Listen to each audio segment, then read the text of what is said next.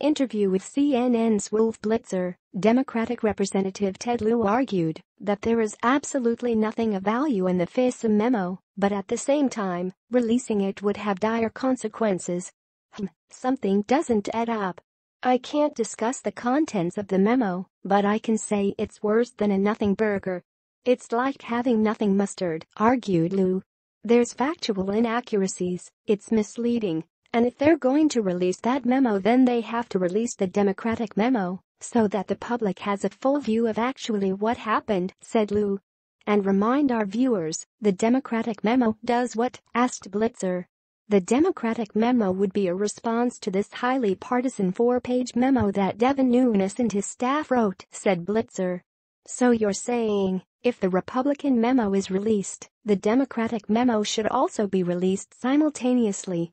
Does that too contain classified information? Asked Blitzer. So both memos are classified.